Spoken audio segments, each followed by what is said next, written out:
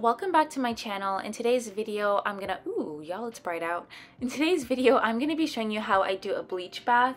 So my main issue is I want to get rid of the toner. It's not my first time doing a bleach bath, so I'm gonna show you guys my process. I also want to lighten up my quote-unquote blonde because it's extremely orange. I'm not exactly sure how that happened because it was brighter before. I've already mixed together my little concoction, but I'm going to be adding a little bit of Olaplex #1 to the mix. Ignore my nails, I'm getting them done today actually. I will also be using Olaplex #3 after the fact, and I'm going to skip the Olaplex 2 today, which looking back I probably should not have skipped it. For my bleach bath, my ingredients are 40 volume, half the pack of the blue powder, and then just a dash of the Olaplex. I did not measure anything out, I just literally threw everything in. And last but not least, shampoo. So what a lot of people don't realize is for a bleach bath, you're actually just mixing bleach, volume, and shampoo together. You mix it together really well. You can even rub it together with your hands, and then you will lather it through your hair just like shampoo, as if you're washing your hair. Next up, I'm going to dampen my hair because you should have your hair damp before you start this process.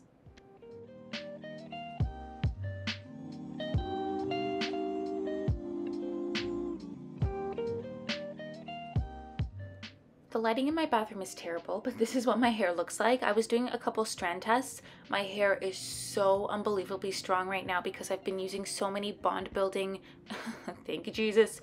I don't know what I was trying to do here, balance my camera on the mirror. Thank goodness I stopped. Anyways, my hair is really strong because I've been using a lot of bond building hair products. Here I added a little bit more shampoo because I felt like it wasn't soapy enough.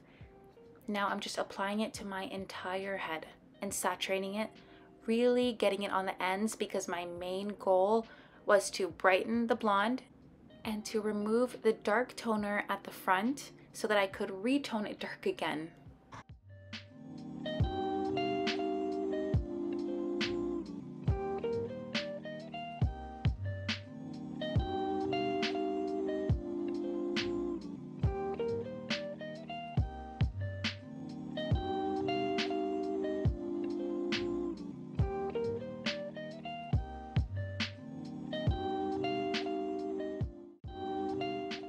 After saturating my hair, I said I was going to leave it on for 15 minutes, but I kept on testing strands to see whether or not my hair could withstand that long.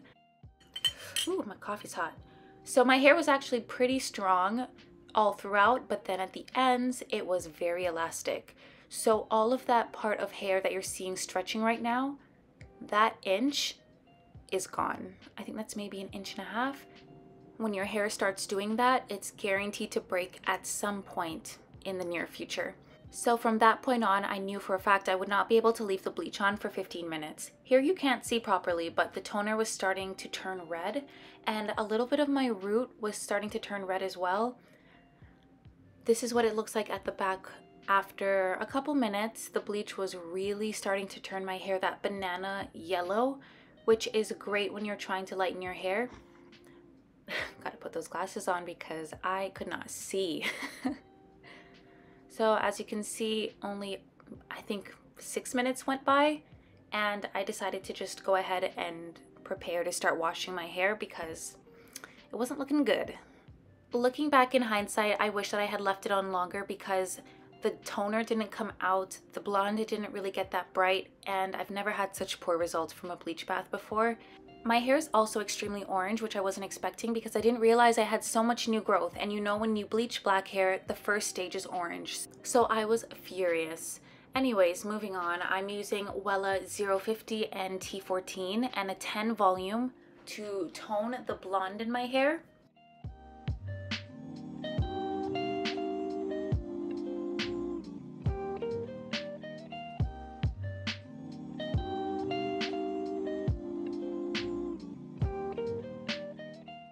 Once again, I didn't measure anything. I just mixed it together, saturated it all throughout my hair. Did not put enough at the back. As you can see, the orange where I needed it most is still dry.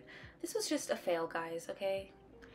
And to tone the roots, I have dark ash brown and medium ash brown. I went with the medium because dark just tones your hair completely black, but I wanted a little bit of a lighter color.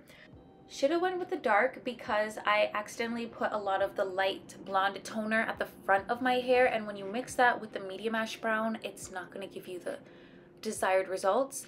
And I already knew from the beginning this wasn't going to work out because I knew. But I was being stubborn and I just thought, you know what, if it doesn't work, then I can just do it again. But you can see I already knew how this was going to end.